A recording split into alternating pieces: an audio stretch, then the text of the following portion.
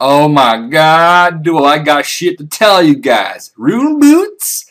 Got two of them. This trip right here. Oh, I thought. Watch me get three. Anyways, I'm selling to this guy right here for 450K. I'm surprised the price is still quite high. What do you run? Okay. Yeah, I'm surprised the price is still quite high for these things. And as you see, I am actually using a whip. Recently, James has actually got a second whip drop or so, and he said, like, he's not going to sell them anytime soon. He says. And he just said, hey, do you want to borrow one for a little bit? Because I had no plans on selling it. I told him, sure. I gotta say, whip is not that much better than a D-Skimmy, but obviously, like, it's by far still better to train with. I think it's about 15 strength points more or so.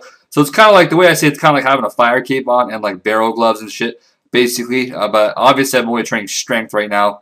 I'm gonna pop back up. I hate these things because you gotta, like, I canceled this task like 4 times today.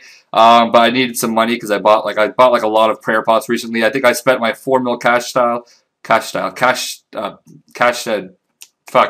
There we go. And I bought a bunch of cannonballs and prayer pots. I think I bought 300 prayer pots, about 4.5K each. And I bought, I forget, a few more things though. But yeah, obviously Slayer paid for all this good shit. But yeah, I've actually decided to keep my own pair of rune boots because, I mean, the way I see it, I have enough cash pile for me to not have to sell that stuff right now. And I can keep my own pair, which is kind of nice because they remind me a lot of, like, just, I don't know, they just look so sexy and shit. Ooh, second snap. I remember Snapcheckers were like 40K back in the day on like this type of server, but I'm not sure exactly what they're going to go for now. I mean, I know AlkanRs are going for about 10 to 12K each for the seeds, which is quite average, I guess, seeing that the herb is like 4 or 5K. So, I mean, like, I guess farming might be quite profitable right now. In fact, I bought my 300 AlkanRs, or my 300 prayer potions from a guy with, like, magic scepters on. So I assumed that he actually probably farmed them. I looked them up. He had, like, 40-something farming or some shit. So, yeah, and 300 of that shit cost me about I think it was 3.35 mil or so. So that's crazy. Like, he farmed 1.35 mil worth of GP, probably from, like, 150K cash stack or, like, 200K cash stack. So that's a lot of money you can make. So if I were you guys, I'd maybe look into doing farming for money because, I mean, I imagine it can be quite profitable if you can get AlkanRs. Obviously, if the seed dies, it's kind of shitty, but I guess you just fucking run around and make sure they don't die, I guess. Oh, yeah. Yeah. Yeah. Yeah. But anyways, here's my current bank for items. I've got some peapots and that crap, and only got 600K cash left, which it's not too bad, I guess. Oh yeah, now I got gargoyles, shitty Slayer experience, but we got some Gmals coming up. I just want to talk a little bit of a fun topic. I guess I can say it's. I mean, I guess it's a touchy topic, but it's kind of cool. So I still I have friends of my friends that obviously still are playing EOC, and they haven't really played 07 too much. But I do have some friends that are actually basically making money on 07 right now and selling it for EOC money because they're getting their stats up on like 07. Because I mean, basically on 07. Or they're getting the stats up on EOC. But yeah, basically on 07, I mean, like, stats, we don't cost any money on this, right? But on EOC, obviously, there's Herb War, Prayer, all that good shit, right? But yeah, when I start thinking about it, like, I mean, it's kind of crazy. Let's just say if I get a Gmal drop right now, I can literally sell it for, I believe it's around 100 mil to like 150 mil or some crap in EOC, which is like how retarded does that sound? So right now, like, EOC is literally very easy to get like a max cash pile. I believe my friend has made around 3 or 4 bill from transferring from 07 to EOC. Because there's so many ways you can make money on 07, and it's like it's worth so much, so I don't really understand how. But yeah, is that frowned upon, or do people just don't really care? I mean, obviously people care if you transfer to 07, but like, do people care if you even bother transferring to EOC? Because like most of the people that watch this right now probably play 07, I'd imagine. I don't really know. Well, actually, I'm not really sure. I know most of my all my subscribers came from EOC, but how many of you guys right now are still playing EOC? I guess maybe I'm asking. So if you are still playing it, maybe give me a comment or some crap. I want to see what the percentage is of how many people are actually still playing it. But anyways, once again, I'd like to thank James a lot for lending me the whip. It's a little bit quicker, I guess, for getting 85 Slayers, so it's kind of nice.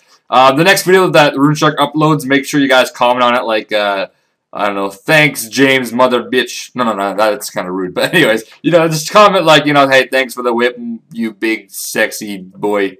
But yeah, I'm not too far from 86 attack, I believe. Yeah, it's about 120K or so. That's actually fucking like 5 hours or some shit. But anyways, so hopefully I'll get that. I might start picking up my PRS. There, how many did I get? 35, is it? Oh, I already picked up a different stack, that's why.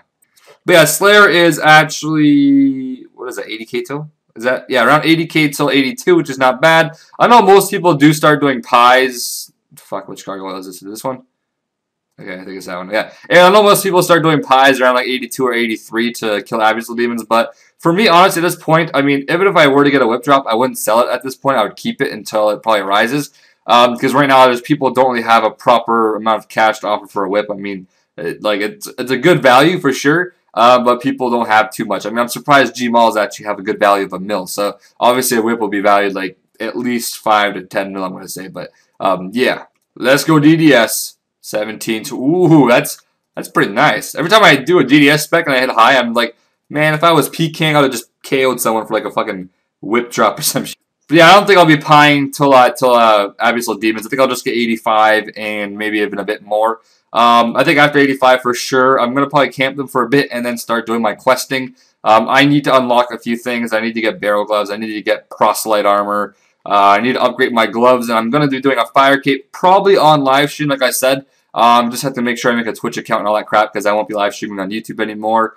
I don't think I even have YouTube live stream anymore since I left Machinima like a few months ago or a month ago. Even if I did, I don't think I want to live stream on YouTube. I mean, you can't even play like any music. I mean, I don't know how like Twitch literally allows you to play some music in the background as long as you say the name of it. I mean, you'd think that's normal, but like for some odd reason they don't, like YouTube just won't allow that. If that was the case, and like a lot of videos these days would just have a lot of music in them, like, you know, even if it's copyrighted, because like you'd basically be getting permission by just like naming the song. I don't understand why you can't. I mean, I think like if I was to be someone that made, you know, music and stuff, I would love people to use my song in their videos as long as they, you know, name it and stuff. I mean, is that not free advertisement in a way? Like, imagine someone's like fucking 4 million views making a video with your song, and like, how fucking honored can you be? But anyways, right now I'm actually watching, let's see if you guys can tell what this is just by looking at that. Can you get, yeah, you guys can probably tell. It's Harold and Kumar. I'm going to watch the first one, probably watch the second one a little later on today. You guys gotta watch movies. If you plan on no, I think you have to watch movies. It's just like the only thing to do. Series is obviously better to get into because once you get into it, then you're good for like the next 50 hours of Slayer and you won't even have to worry about it. But yeah, hopefully later on today I can get like some type of cannon task. I don't think I got like 1 or 2 cannon tasks today, which was cow fights, which is an amazing task. But I've gotten gargoyles, neck reels, canceled like a million Slayer tasks before. It sucks. It just makes you appreciate though. Every single time you get like a nice Slayer task with a cannon, you literally appreciate it so much. I mean, I guess it's kind of a good thing. I don't have to waste any cannonballs, which means I can save some cash. But it is slower experience, which is, you know, meh. Now, I believe in this time period, you actually are allowed to go back if you die in the wilderness, pick up your untradeable items, which is like a fire cape, torso, rune defender, stuff like that, which is quite amazing. Now, hopefully there's not a lot of assholes that, I remember back in the day, a lot of assholes would actually like barrage you so you can't loot your own shit. That's like really low. Like I think that's just so pathetic that people would do that. I mean, like just so you don't pick up your fire cape and torso, it's a lot of time waste, and people are just complete assholes. They'll barrage you so you can't, you know, come back to Edgeville and loot it again. Hopefully, we don't have those type of people in this game. And if they do, hopefully, people just start PJing them the whole time and just get them the hell out of there. I would say those people are probably worse than the PJ. Like, I prefer to get declaw rushed than have someone fucking snare or barrage me so I can't pick up my my fire cape and stuff like that. That's just horrible. But yeah, PKing should definitely be a lot of fun in the future whenever people have like their max stats and their well, I guess pure PKing too. I mean, I enjoy watching pure PKing, but I enjoy watching like Barrows and Berserker Pures because they DDS spec like crazy hits. And honestly, half the time when you watch pure PKing, they're eating like 90% of the time actually they're eating sharks. High level PKing, it's like DDS specs out the ass and just it's way better, I think. But yeah, that's just my opinion. Anyways, I'm gonna wrap the video up here probably and continue watching my movie. Hopefully you guys enjoyed. Once again, thanks to James and Simon for the whip. Simon's the actual one that gave it to me while James was on his account. But yeah, anyways, hopefully you guys enjoyed. And yeah, be ready for the next video coming up probably later on today. Don't give me a random. Better not be in a mystery box or some shit. I hate that crap. Thank you. I can drop your retarded. Who wants to come here and loot my stuff? Anyways, if you watched the whole thing, give it a quick like, and I will see you guys next video.